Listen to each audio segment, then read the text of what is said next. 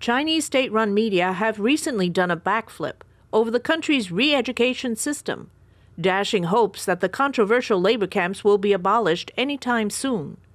On its official microblog site on Monday, CCTV reported that Meng Jianzhu, China's security chief, has proposed the closure of the re-education through labor system by the end of this year. The announcement was then reported by other Chinese media as well. Shortly afterward, however, state-run Xinhua news agency reported that the system would only be put through reform. CCTV's initial announcement was removed without explanation.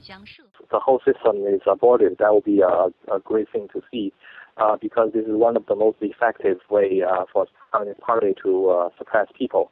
However, we are not sure if Communist Party will come up with some other substitutes, like just rename it to a different organization and then to resume the same functions.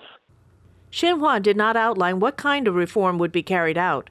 The article only mentioned some of the shortcomings of the labor camp system, like the arbitrary powers used to force people into the system.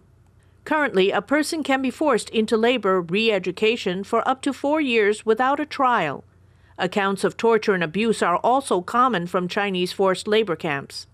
Increased awareness has led to mounting calls for the Chinese regime to abolish the system altogether. The Chinese regime created the labor camp system in the 1950s. Xinhua reports the country currently has 350 labor camps, holding around 160,000 inmates. Human rights groups, however, estimate the number to be anywhere from at least 200,000 people to as many as 2 million. Proposals to reform the system will be considered by the National People's Congress in March.